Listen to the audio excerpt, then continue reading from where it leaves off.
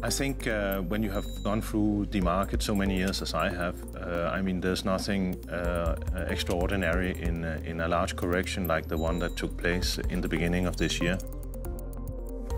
I've seen many such corrections, perhaps as many as 10, and some much more violent than the one we currently had. And I guess you get, let's say, insensitive and confirmed when year after year your assets are performing generally very well. But Bitcoin prices, they keep plunging. What do you say about this trend and how far will it go? When will we see that Bitcoin prices hit a bottom? I think that we have actually seen the bottom until the trust grows back and people are assured that we have hit the bottom. And then, historically, Bitcoin will always make a new all-time high. And I predict that will happen again. Just like when you throw a rubber ball, it will bounce a few times and then it will lie still until somebody throws it again.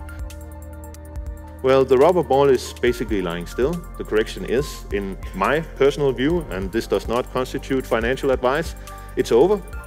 But I do not think that we will have to wait a full 2 years as last time to see it take off again. Right now, pull some money out of the stock market and put them into traditional gold and maybe also a little bit of Bitcoin. So Bitcoin does well when the markets are retracting. I think next time you're going to see some turmoil on the financial markets might be the new spark that will see Bitcoin go off, and I predict that Bitcoin will rise back to $10,000 and probably go beyond at the end of already this year.